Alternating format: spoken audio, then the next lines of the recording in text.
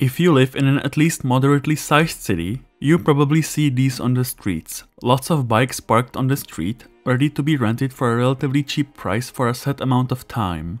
These can usually be rented with a sleek mobile app, charging your bank card as you end the ride. This trend hasn't missed my home city of Prague, Czech Republic. In this video, I will ride all the Prague bike sharing services, give them a brief review, and give you my honest opinions on them. Before the video starts, please consider subscribing. It's free and it helps out a ton. Thanks, and on to the video. Rekola was the first bike sharing service to be launched in Prague, and so we're gonna look at it first. Rekola is a homegrown Czech startup which launched its services in the city in the year 2014 with a fleet of old, refurbished manual power bicycles. This is also why the company is named Rekola, with the prefix re symbolizing the reuse of old bikes and kola meaning bicycles in Czech. In Prague, Rekola operates about 1,000 bicycles, dispersed all over the city. Today, 10 years after Rekola's beginning, the project has turned from a small, mostly cycling enthusiast-run project to a nationwide bike-sharing service, offering regular manual power bikes, but also e-bikes and scooters in certain regions. Enough background, let's get to the ride. Renting a bike is quite simple. I just open the app, point my phone's camera at a QR code located in the bike's basket, and then the bike's lock automatically opens. Rekola's bikes feature a Dutch step-through frame, meaning that you ride it sitting upright. As someone who sometimes gets back pain from riding regular bicycles, I appreciate this design choice very much. After opening the lock, as a 195 cm, 6'5" tall person, I usually adjust the seat height, and then I'm ready to go. While riding, Rekola's bikes feature a 3-speed transmission, allowing you to adapt to the terrain you're riding in. This definitely comes in handy if you're cycling somewhere like Vinohrady, where inclines are plentiful. The chains of the bike are also protected by chain guards, allowing you to ride in loose clothing without risking it getting caught in the chains. Rekola's bikes also feature braking by pedaling backwards and a pedal-powered headlight.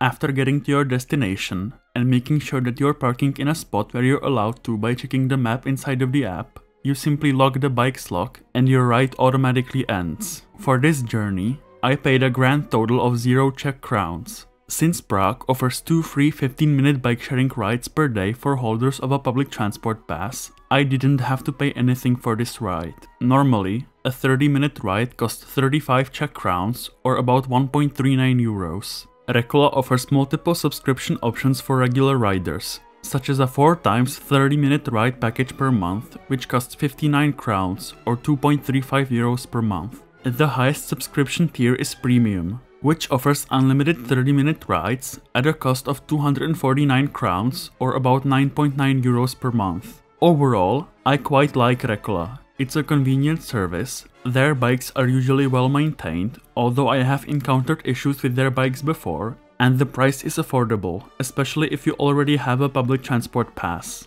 Now, let's look at Rekola's main competitor, Nextbike. Unlike Rekola, Nextbike is not of Czech origin. The company was started in Leipzig, Germany in 2004.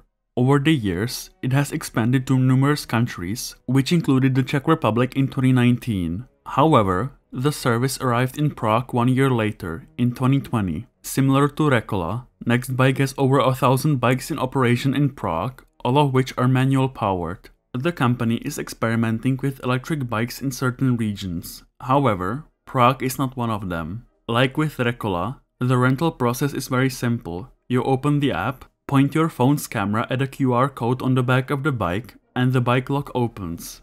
Unlike Rekola, you also have to confirm that you actually want to rent the bike in the app. Like with Rekola's bikes, the bikes thankfully feature a Dutch-style step-through frame design, allowing for very comfortable riding while sitting upright. In comparison with Rekola's bikes, Nextbike bikes look heavier, but more sturdy. One very welcome feature are the chain guards, which prevent stuff like loose clothing from catching in the bike's chain. These seem to be present on all, or at least most of Nextbike's bikes. Nextbike bikes also feature this back wheel mud guard, which is usually taken up by advertisements, providing another stream of revenue for the company. Another difference between Nextbike and Rekola is the transmission. Rekola's bikes have 3-speed transmissions, while Nextbike bikes have 7 or 8-speed transmissions. Also, unlike Rekola, Nextbike bikes don't allow you to brake by pedaling backwards.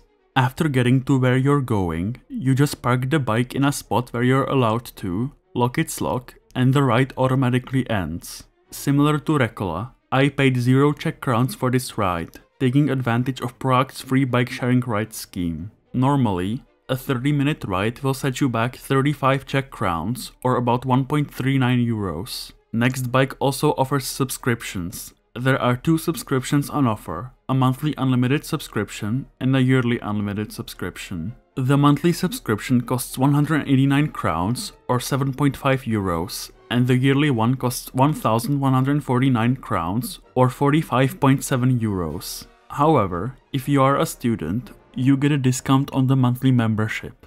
Also, if you're a member of IKEA's loyalty program, you get a discount on all the memberships. Overall, I quite like Nextbike. From my personal experience, the bikes are well maintained, the price is affordable, especially if you already have a public transport pass, and the bikes are readily available almost everywhere in the city. I believe that bike sharing has a bright future in the city. However, one critical flaw of the systems is the lack of bike infrastructure in most parts of the city. According to Rekola CMO Jan Střecha, the largest portion of Rekola users are men aged 25 to 30. This is not surprising at all, considering that Prague lacks bike infrastructure in most of the city, and cyclists usually have to ride side by side with cars. For people like me, and other young people as well, this may not seem like an issue, but for other, less, let's say, brave people, the lack of infrastructure discourages them from using bikes as a mode of transportation.